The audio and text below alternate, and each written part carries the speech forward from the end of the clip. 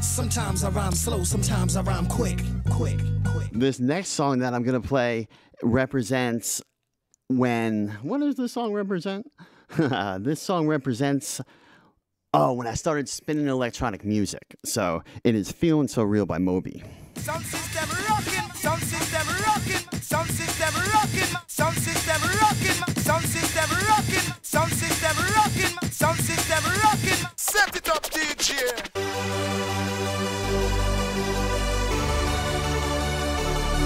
Yeah, classic Moby. Yeah, I talk about a lot of my friends on here, and it was my buddy Adam that took me to my first rave, and it was a Moby show up at Northern Lights, probably 1999, and we were wrecked. Yeah, we were, what they call it, candy flipping and acid and ecstasy. I mean, I had never experienced anything like that, especially like coming from like the hardcore scene where, you know, people are generally wearing maybe dark clothes and drinking and lots of fights to go here, and everyone is just having such an amazing time. And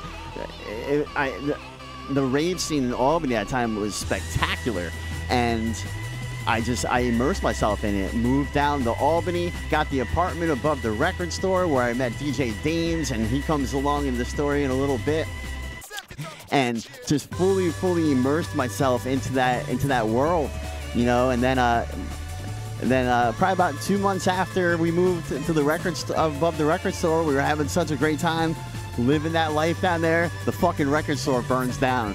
I'm not gonna get into the theories around how it happened, but the record store burns down. And yeah, so me and my buddy Bill, we move into another apartment. I'm down on Lark Street, and then I threw this rave called Fate, and it was a fundraiser also to help kind of, you know, give money to the record store, even though we didn't make enough money to help the record store, but that's okay. But what was crazy about that was, so, you know, I want to throw this rave. I've been throwing these parties, and I wanted to throw a bigger party.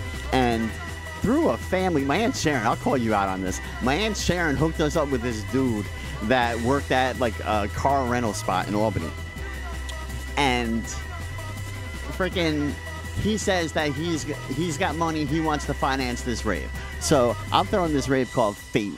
And I got DJ Micro, DJ Extreme, all of the local DJs that are part of the crew. And come to find out, like, I'm going and picking up this money, and I'm getting it in increments, right? And it's increments of $3,000, $4,000, $2,000, you know, total 15 G's. And every time I'm picking up the money from this dude, it's like 10s, 5s, 20s. So we figured out pretty quick that my Aunt Sharon had hooked us up with a dude who either was a drug dealer or he knew drug dealers. So we throw the party, right? And it's an awesome party, you know. Had a lot of people show up. Micro killed it. It was a dream come true opening up for Micro. It really was. But then, like, you know, we didn't kind of make enough money.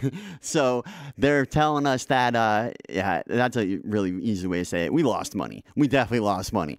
And so now they come back and tell us that, like, yo, you got to give us that money back. But we had, you know, my mom was my business partner at the time. We had signed all these contracts with them. And so we ended up having this meeting at, Lark Street, like cafe on Lark Street. Cafe Hollywood on Lark Street. We have this meeting and it's like these drug dealers from New York City, and the owner of the nightclub where I threw the party, he had friends that were in a biker gang, so they were there too. It was like a real life episode of Sons of Anarchy. And my mom and I just, you know, showed this kingpin drug dude, not a kingpin, but, you know, the dude from the city. We were like, yo, like, we have these contracts. This is where all the money was spent. You know, the deal was that if we make a profit, you get 80% of the profit. So if we take a loss, you take the loss. You know, you can't get all the reward without taking risk. So my mom and I, you know, he understands what's going on. We part situations.